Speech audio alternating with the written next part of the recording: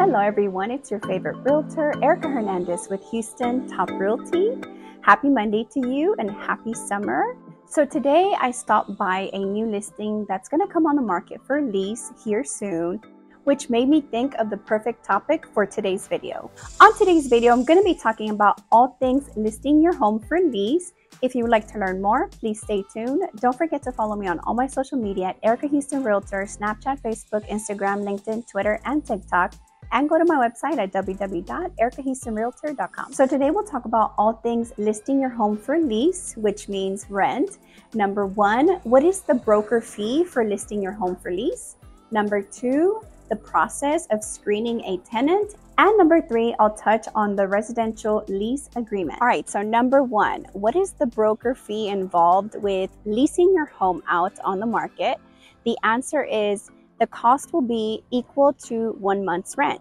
So for example, if you're leasing your home for $1,500, when you have a new tenant in your home, they're gonna give a $1,500 deposit with the first month's rent. As a broker, we get to keep one of those checks. You decide which one. They are going to be the same because they are both equal to 1 month's rent. Number two, I wanted to discuss the screening process. Every broker works differently and uses different processes, and every agent also uses different websites.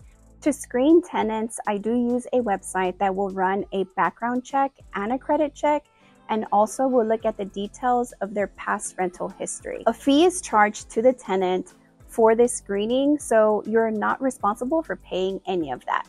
What we will do is once we get the results, we will share them with you, and then you can make your decision about which tenant you will decide to move forward with. The last thing I wanted to go over are the documents, so the residential lease agreement. The paperwork we use at our brokerage is pretty lengthy. It talks about how many cars are going to be able to be parked on the property, who is going to be living there. It will also detail if you have any visitors coming in, what is the amount of time or days that they can stay there.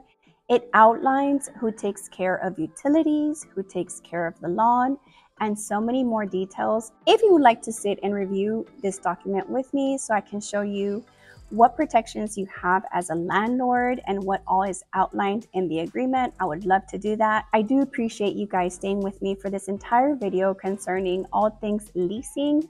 If you're interested in leasing your property, please feel free to reach out to me.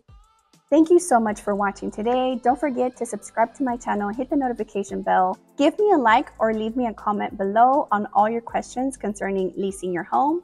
I can't wait to see you guys next week.